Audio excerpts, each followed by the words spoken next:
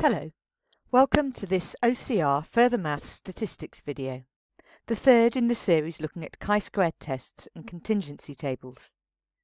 This video is building on the work done in the previous videos in the series, so if you haven't watched at least the previous one, you may want to do that before watching this one. You will remember that our null hypothesis is that there is no association between hair and eye colour using the contingency table that we started off with, and our alternative hypothesis is that there is some association between hair colour and eye colour. As usual, we've chosen our significance level before carrying out the test.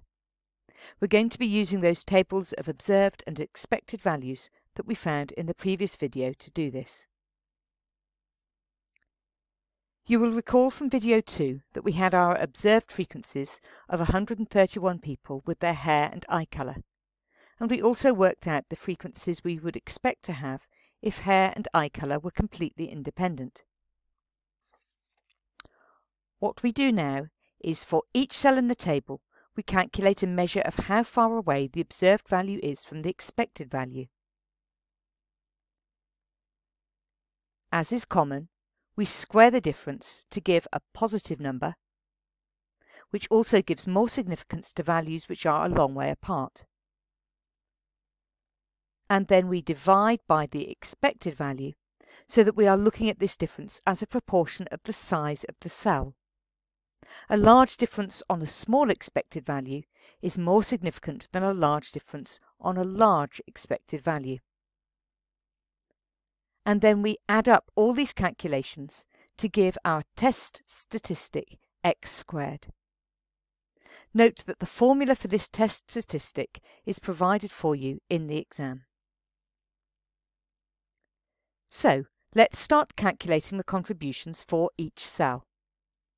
For black hair and blue eyes, we've got 7 minus 8.85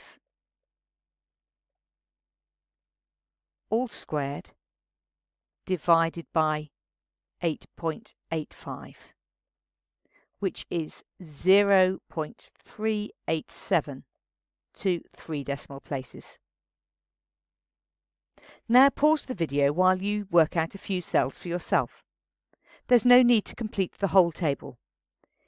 In the exam, you will only ever be asked to calculate a few cells.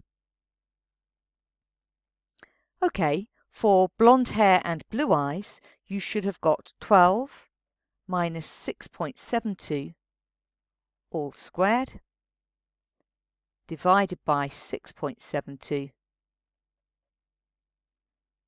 and that is 4.149 to 3 decimal places. The rest of the values are given here, so pause the video and check the ones that you did. Now we add up all of the values in this table to get our test statistic x squared, which is 19.72 to 2 decimal places.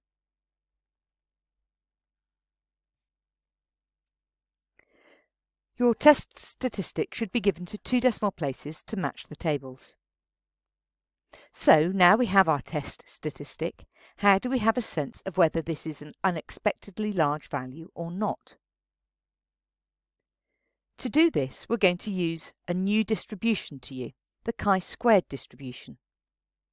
This is a continuous distribution used for tests of association on contingency tables, and it has just one parameter, nu. Basically, it's a family of curves, and we need to use the one that corresponds to the size and shape of our table. The parameter is the number of degrees of freedom of the distribution in this situation. Let's see what this means. It's the number of variables that have the freedom to vary. If you look at our expected values, you can see that we can work out the third row from the column totals. If the column totals are fixed, the third row is not free. Similarly, we can work out the final column from the row totals.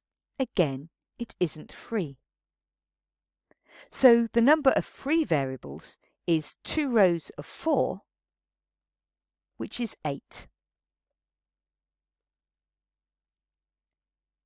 In general, for a contingency table, the bottom row and final column are dependent on the totals.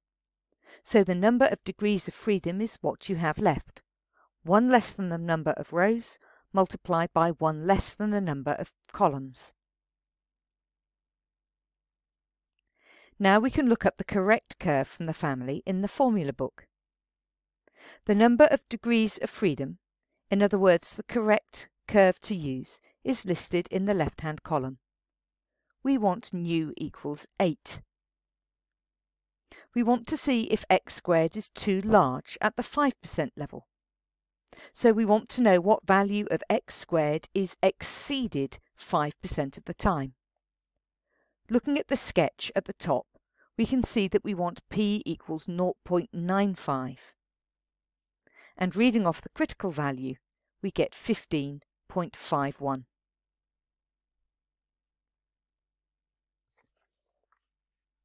So now we have our critical value, we can compare it with our test statistic. X squared is bigger than the critical value, so to the right of the shaded area. It's in that 5% area, quite unlikely to happen by chance. We're going to reject the null hypothesis. And we write our conclusion carefully in context in the usual way. There is evidence at the 5% level of significance to suggest that there is an association between eye colour and hair colour. Here's a summary of the steps we've taken in these 3 videos to do a chi-squared test. It's quite a long process, but remember that you will not be asked to do a full calculation in the exam. That's the end of this video on carrying out a chi-squared test for a contingency table. In the next video, we'll look at Yates correction, which adapts the method for very small contingency tables.